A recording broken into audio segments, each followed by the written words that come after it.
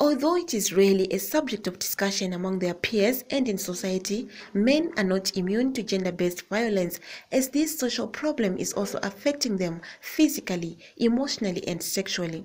Such is the case of Noah Rusike from Epworth, who spent a decade suffering at the hands of an abusive wife. Rusike eventually lost all his property and is now visually impaired after his wife struck him with a slasher on the eye. Shikira azonditema nebhemba rakanditema naro padziso pangu zvototi namanje ziso rangu arichaita searichawana kana ndione ndotoona nerimwe chete ziso rangu iro chete. The abuse he went through has also had a psychological effect. Akandoti inini ndautofunga zviura yange kuti ndiri kutomona achifamba ari free, madziso ake unawo, inini handina madziso. Counselor and life coach Dr. Patience Itaiwowe highlighted that due to fear of stigmatization, men often find it difficult to seek assistance.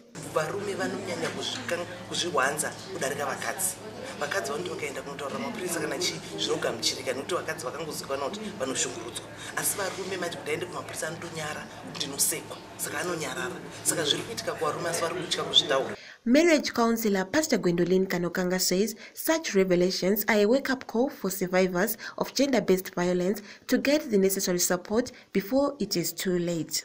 As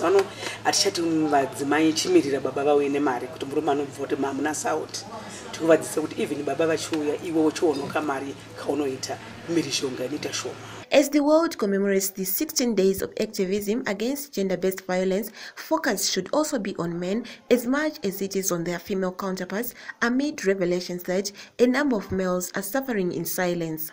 Festas Mkunguru says ZBC News, Harare.